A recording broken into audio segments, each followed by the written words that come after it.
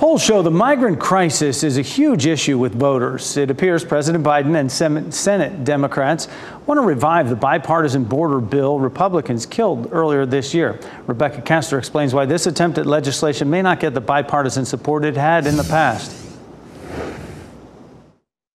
The latest Border Patrol data shows there were more than 179,000 migrant encounters at the U.S.-Mexico border last month, a notable drop from a record 300,000 in December.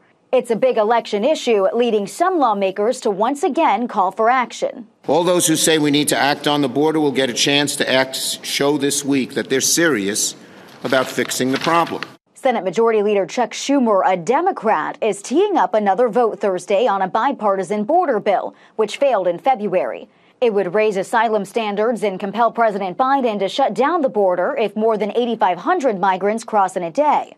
But Republicans killed the bill after former President Trump called it horrendous. It'll actually make the border crisis worse, but what it does do is it gives Democrats an opportunity to say, look, we care about the border, even though they're doing exactly the opposite of securing the border. President Biden is calling on lawmakers to pass the legislation this time, but it's clear it doesn't have a chance. Even if it passes the Senate, it's dead on arrival in the GOP-led House. My message to him was it's too little too late. He should have taken executive action a long time ago. But it appears the president is getting ready to do just that. According to Politico, the White House and DHS are finalizing executive orders to be announced in June, just in time for the scheduled debate between Biden and former President Donald Trump.